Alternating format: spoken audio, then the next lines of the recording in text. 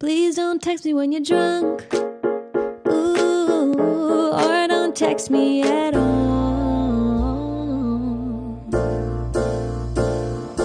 Actually, if you watch the show, the boob window on her suit is clearly satirical. It's a meta-commentary on human sexuality, and also it serves as a metaphor for how she wants other people to go past her outer self and look within to her true self. It makes sense in context, and also, the original mangaka intended an allusion to the final scene of The Grapes of Wrath with the breastfeeding scene. There's a lot of subtlety in play here that is clearly going way over your head. No, I just wanted to see titties.